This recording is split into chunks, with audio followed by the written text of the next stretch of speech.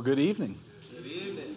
My name is Dustin Turner. I serve as the equipping pastor. As Pastor Rob said, I'm your favorite equipping pastor. Matthew Weaver's been reminding me all day that I'm the only equipping pastor, so I don't know how that encouraging that's supposed to be, but I appreciate that feedback. But welcome. We want to welcome you guys here. You caught Pastor Rob's video. Number one, just want you guys to just be reminded of how thankful you need to be for Pastor Rob and just his continued pursuit of the Lord for Vintage, but also the relationships that he's continuing to build with other partners. And so I don't know if you remember just a few months ago having Pastor Levi Lusko here and preach through his book, Through the Eyes of a Lion. And so now Pastor Rob got to reciprocate that and be at Fresh Life in Montana. And so it's so cool to be able to, we were talking about that this morning, to be able to just to see all of the relationships that we have literally all over the world. That God is doing stuff through Vintage Church in places like Mumbai, India, Malaysia, and Montana. And so I just want you to know that without number one, the Lord, and without number two, the vision of our lead pastor, Rob Wilton, those sorts of things wouldn't happen, or at least not happen in the degree that they are. And so continually be praying for Pastor Rob as he's pursuing that and pushing that forward and moving us in that direction. But we are thankful for him. He shared a lot of stuff in that video. I don't know if you caught everything that's going on. Some of this relates to this location. And so if you're not familiar, you can check out a lot at our More table back there with our video and some of the books. But we are expanding our auditorium at our Jefferson location, and that is going to be done April 24th. So that's not too far away. And so we're going to be out of our tent, and we're going to not be nomadic anymore and have a permanent location. And so we're really excited about that. The bummer is that we can't get an extension on our permit, and we have scoured Jefferson Parish looking for a place to meet and just really nothing panning out. So our Jefferson location is going to be joining you guys here in the mornings at 9 and 11. And here's what's really cool about that. We have solidified some kids space directly across the street, which is awesome for this short period for our 9 and 11 crowd. But this is where you guys can continue to pray, and it can be very exciting for you, is that there's a very good chance that we're going to have kids space for the Orleans location for at least the foreseeable future, which means we might be able to go to a morning time with kids space to expand our reach, to be able to reach more people, connect with more people. And so be praying for that. There's a lot of stuff involved in that and a lot of things that have to happen along the way.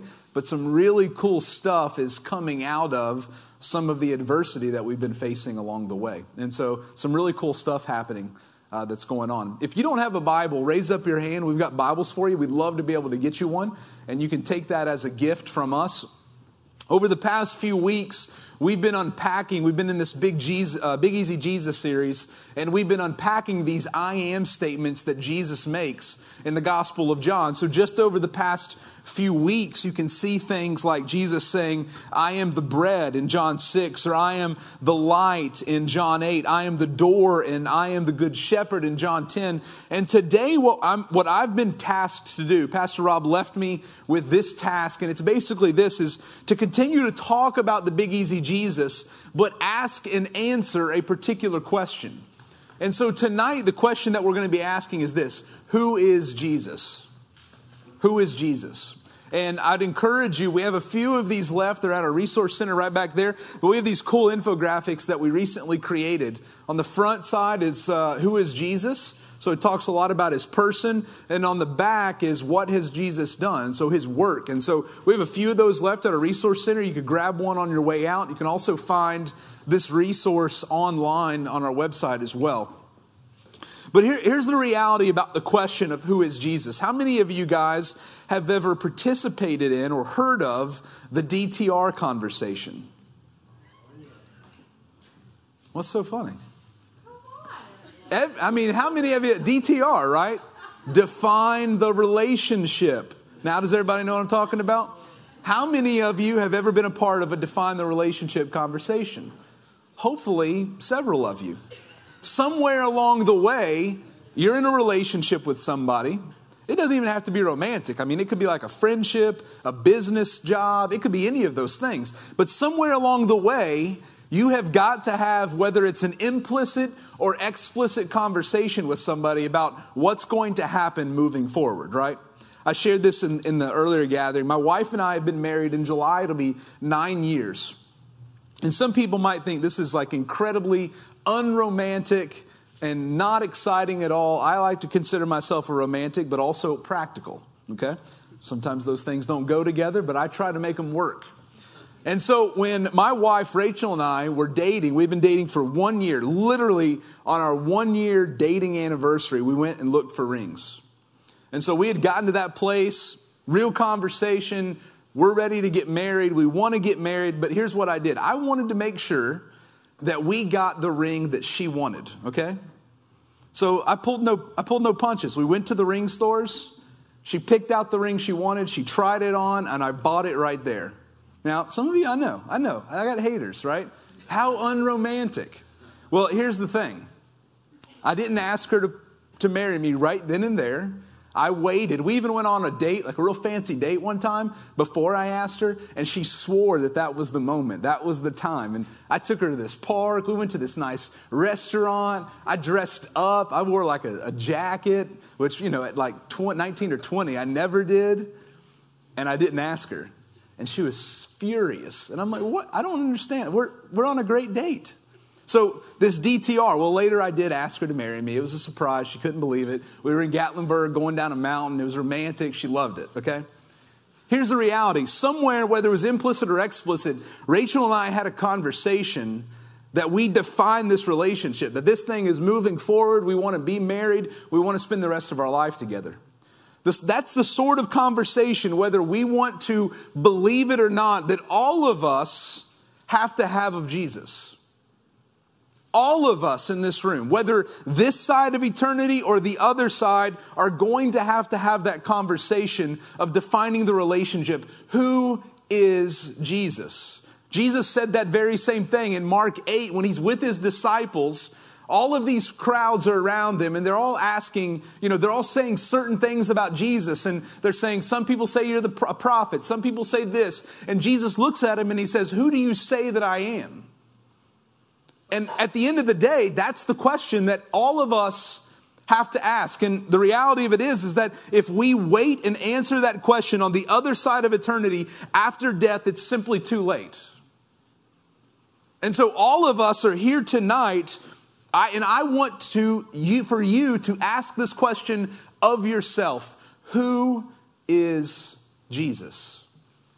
And we're going to go in John 1, and we're going to look at how John answers this question of who Jesus is. So we're going to be in John 1 through 18. I want to read it and then go back through.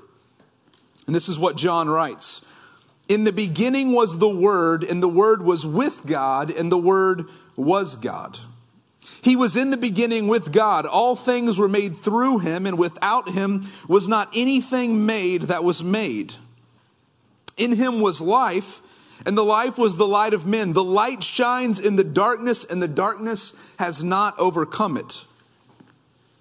There was a man sent from God whose name was John. He came as a witness to bear witness about the light, that all might believe through him. He was not the light, but came to bear witness about the light. The true light, which gives light to everyone, was coming into the world. He was in the world, and the world was made through him, yet the world did not know him. He came to his own, and his own people did not receive him. Verse 12, but to all who did receive him, who believed in his name, he gave the right to become children of God, who were born not of blood, nor of the will of the flesh, nor of the will of man, but God. And the Word became flesh and dwelt among us. And we have seen his glory, glory as of the only Son from the Father, full of grace and truth. John bore witness about him and cried out, this was he of whom I said, he who comes after me ranks before me, because he was before me. For from his fullness we have all received grace upon grace. For the law was given through Moses, grace and truth came through Jesus Christ. No one has ever seen God. The only God who is at the Father's side, he has made him known. So what we're going to do is unpack this passage and answer this question, who is Jesus? And now we're going to do something a little different. We're not going to kind of go verses 1 through 5, 6 through 8, so on and so forth. We're going to kind of go from the front and the back at the same time until we're going to culminate in the middle. And I'm going to show you why as we do that. And so the first part of this passage is in verses 1 through 5. And when John answers this question, he answers this question first with this. Who is Jesus? What John says is that Jesus is fully God. Jesus is fully God. Now, this is what's important about this story in this passage. You have to remember that you and I are reading this passage almost 2,000 years after it was written. People have been talking about Jesus being divine for 2,000 years. And so for some of us in this room, it might be like, okay, so what? Jesus is God. Some of you might be like, you're crazy. You don't know what you're talking about. And we'll walk through that as we go. But you have to remember and recognize that for these people, for the Jews who Jesus came to, for someone to be identified as God, especially someone who was flesh and blood, was absolutely ridiculous. It would have made no sense. And so it's an earth-shattering and earth-shaking thing for John to say some things that he does in verses 1 through 5. And he lays out some very significant things. One of the first things that he says is he brings up this idea of the Word. Now this is important. There's a reason that word is capitalized in your Bibles. It's a Greek word that refers to logos. That's the Greek word, logos. Now, what's important about this is that because it's a Greek word, it carries with it an idea in Greek. This idea in Greek is this idea that the logos is the kind of self-governing principle of the cosmos. That if you want to think of something, this is what Greek philosophers talked about when they were studying the world. They would have said that the logos designed and created all of the universe. That it was this self-governing or self-identifying principle. But here's the thing. Jewish people, like John, wrote this gospel in Greek. But when he was writing, he was carrying with him Hebrew principles, Jewish ideas. And so even though the logos refers to this idea of a self-governing principle, at the same time, he's bringing Hebrew ideas into it. And anytime a Jew would have talked about the Word, it would have hearkened back and referred back to the Old Testament. Because you have to remember that in the Old Testament, when God is ever talked about or referred to or shown, He's always invisible. The Bible talks about that God is spirit. There's no way for us to physically see God, but God would reveal Himself. And when God would reveal Himself in the Old Testament, it would always be by His Word. So when the prophets would come on the scene and they would come to the people and they would say things, and if it was from God, they would say things like, "Thus saith the Lord," or "God says," or "This is the word of the Lord." So for John to use this idea of the Word is hearkening back to God revealing Himself. And then John is making some very unique and specific claims to who this Word is. Check these three things that he says in verse 1. In the beginning was the Word.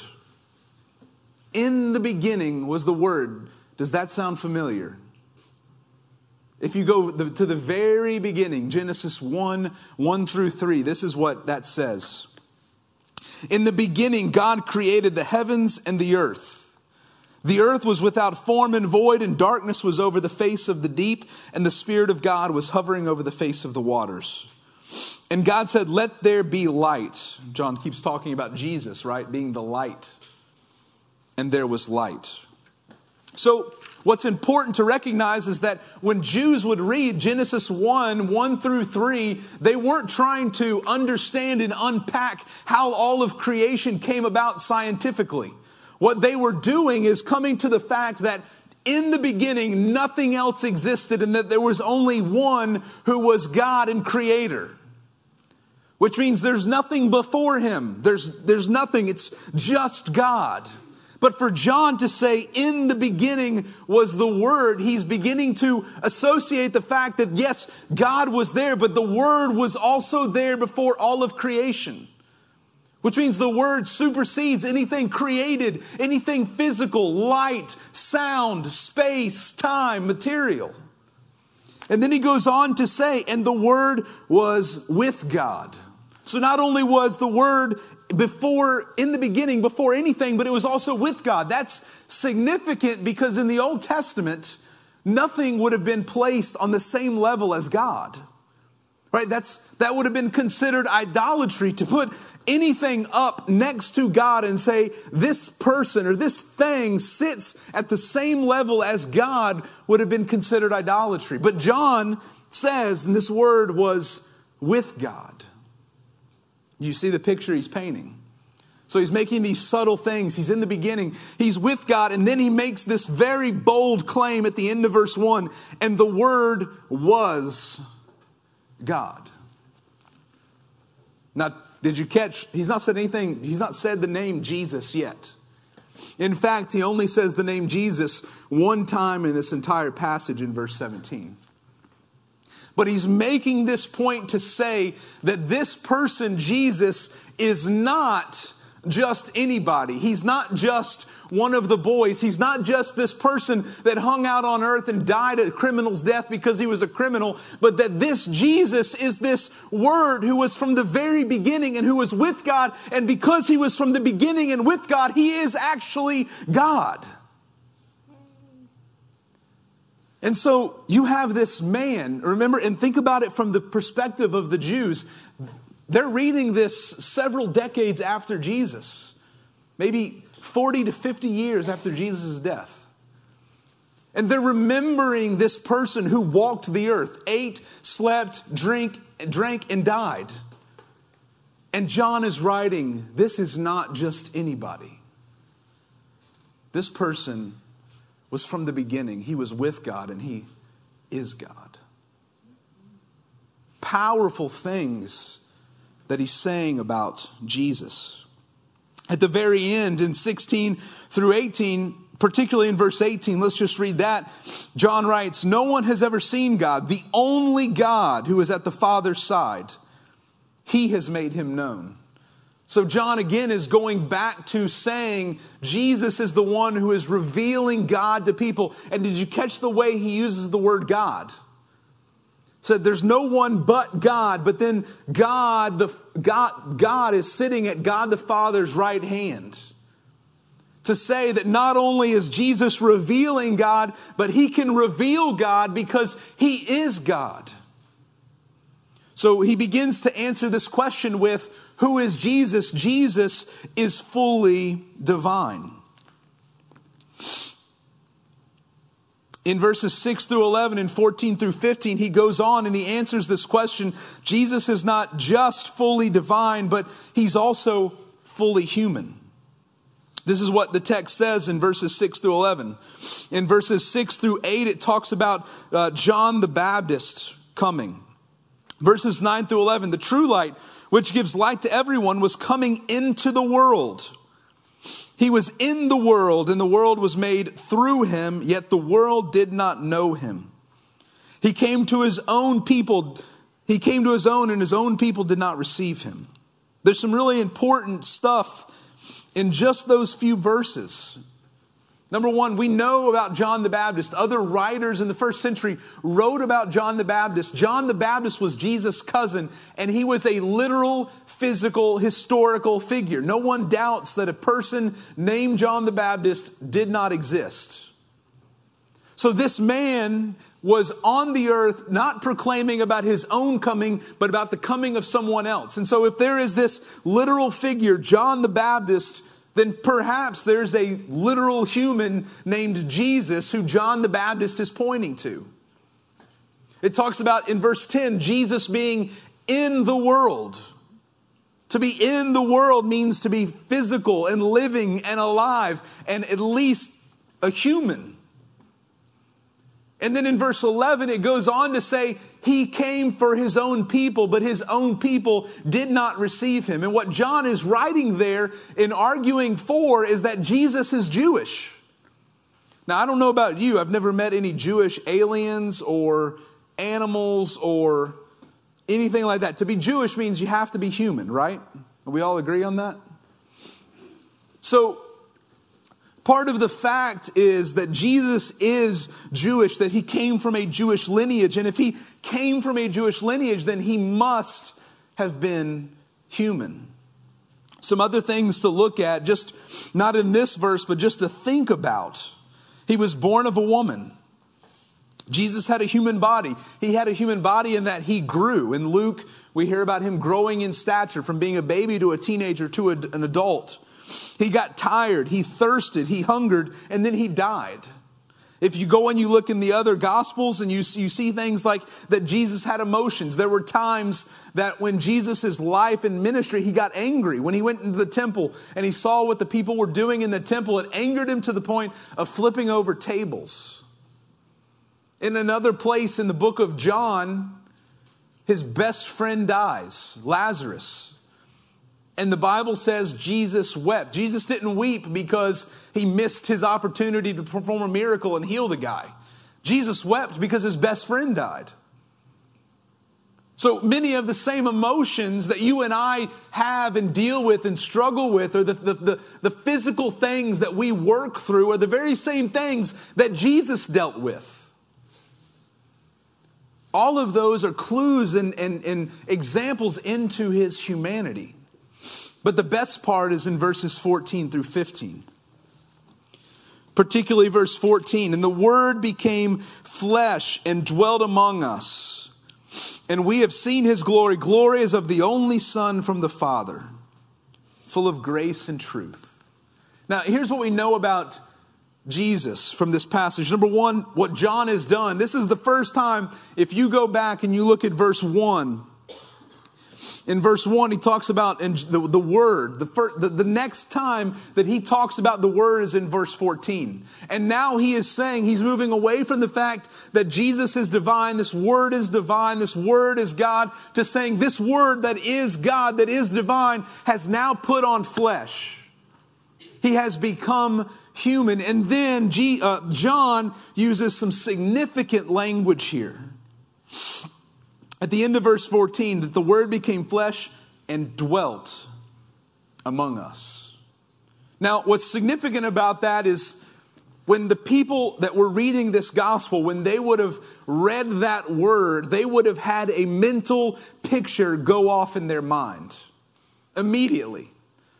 As a Jew reading that word, they would have thought about the tabernacle. And if you're not familiar with the tabernacle, in the book of Exodus and throughout the Pentateuch, the people of Israel come out of Egypt into the wilderness. And when they're in the wilderness, God commands them to build a tabernacle, a massive, huge, semi-permanent tent.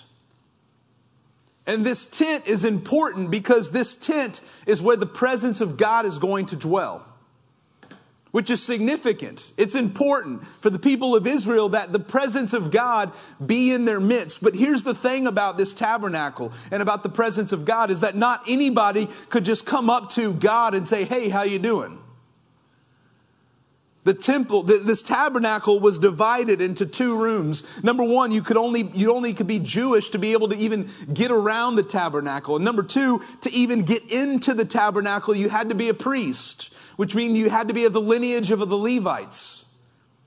And then, not just that, this holy place you could walk into, but the most holy place where the presence of God actually dwelt. Only the high priest, who was one individual, one person, one human being, could walk into that room. And the other bad news about that is he could only do that one day a year on the Day of Atonement. So, when John writes about the flesh dwelling with men and dwelling and making its place on earth, the Jews would have immediately thought about the tabernacle. They would have immediately thought about the presence of God, and verses like this would have come to mind. Exodus 33, 18 through 20.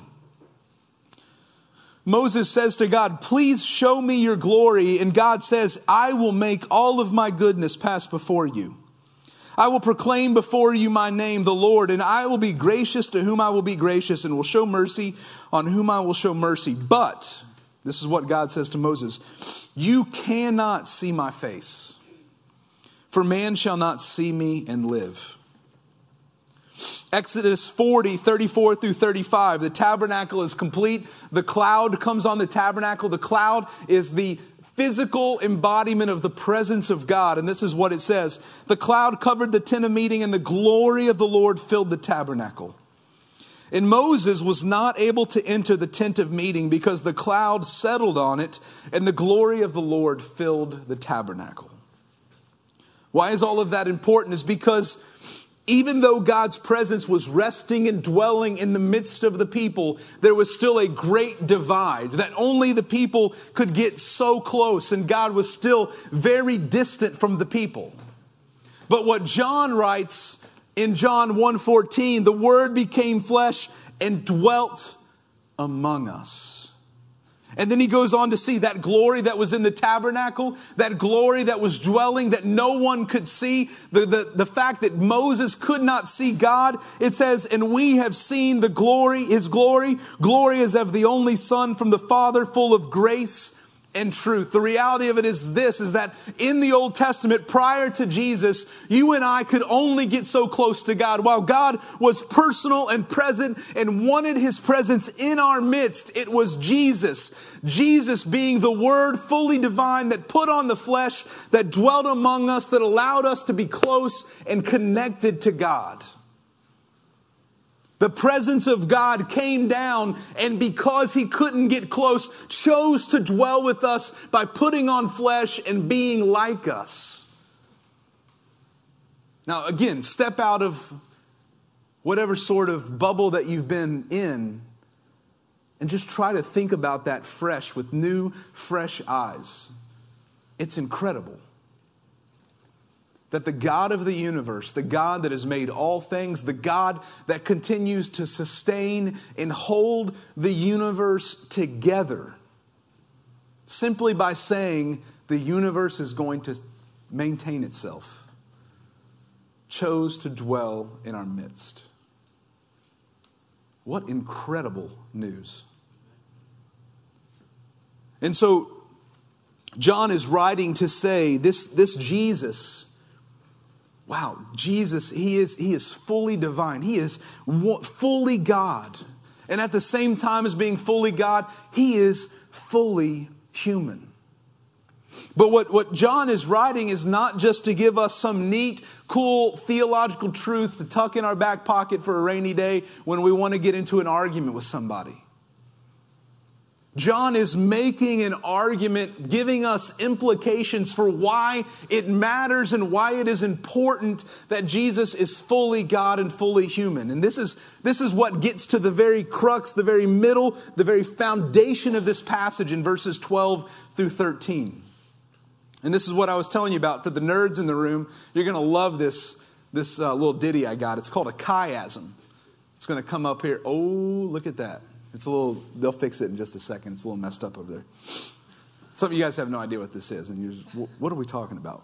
This is important. So when you and I, it's important, but you don't understand it because we're not Jewish. We don't think like, first century Jews. When you and I rank things, we usually rank things from least to greatest, greatest to least, right?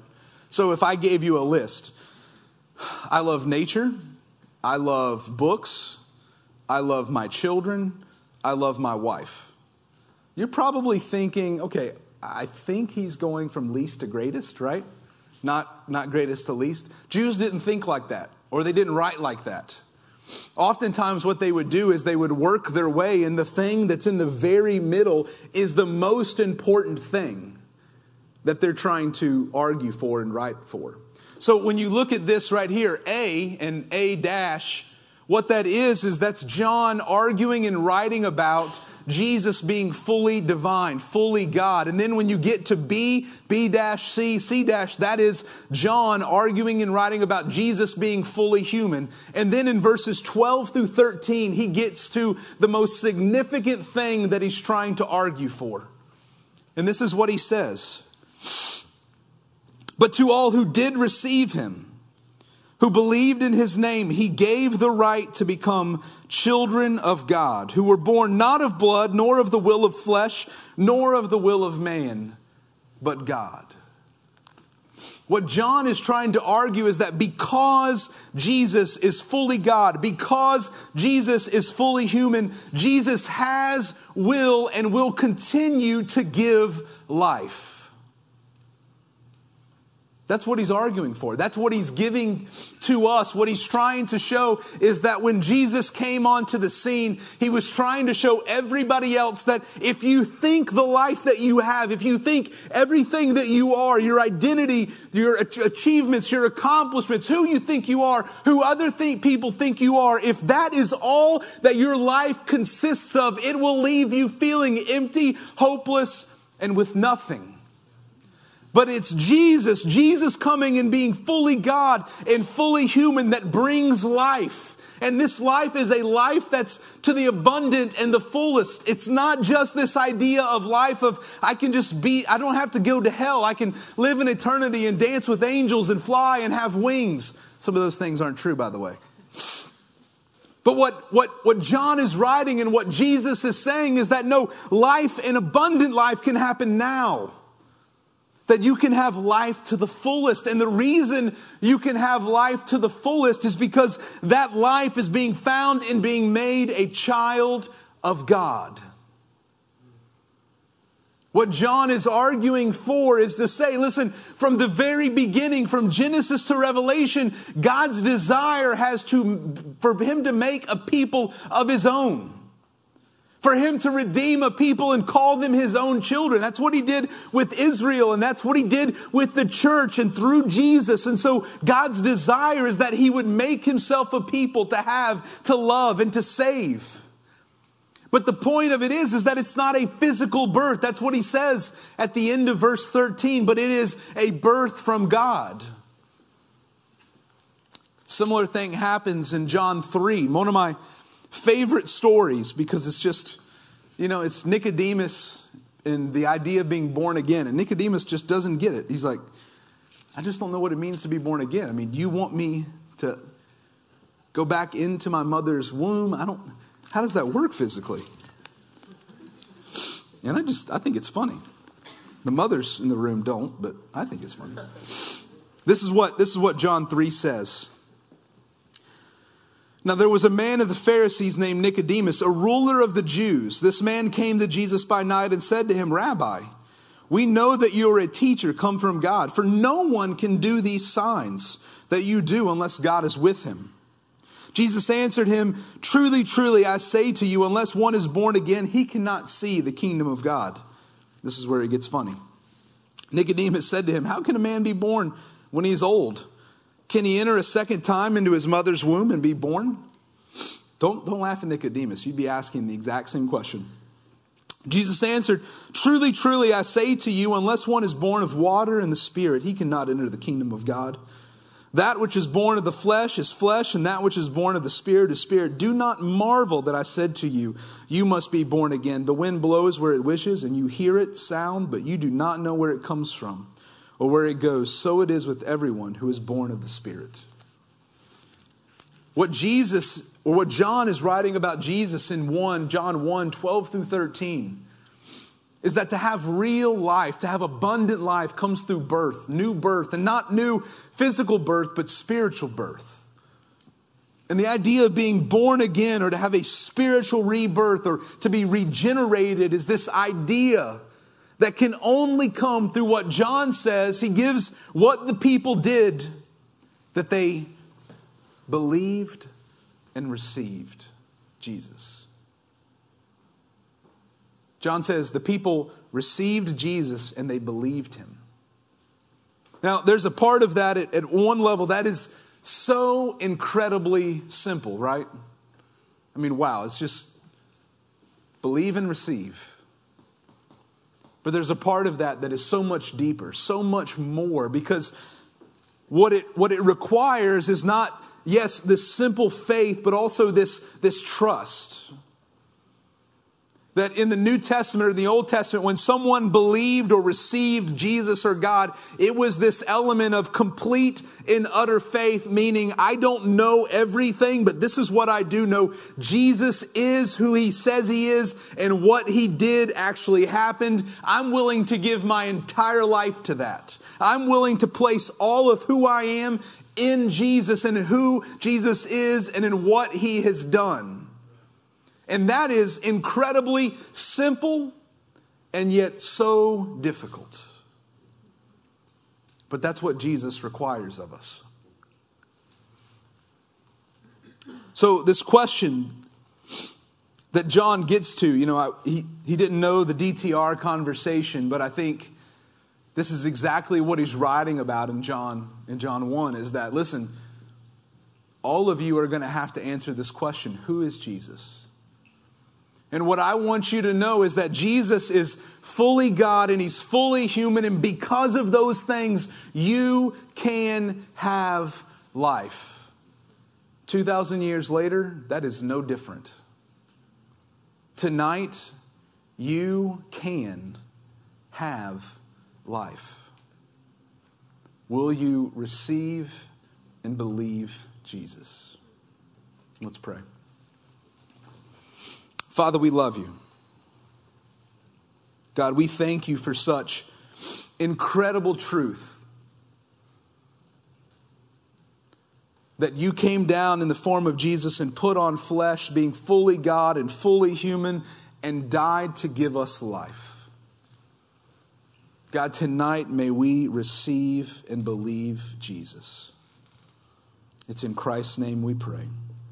Amen.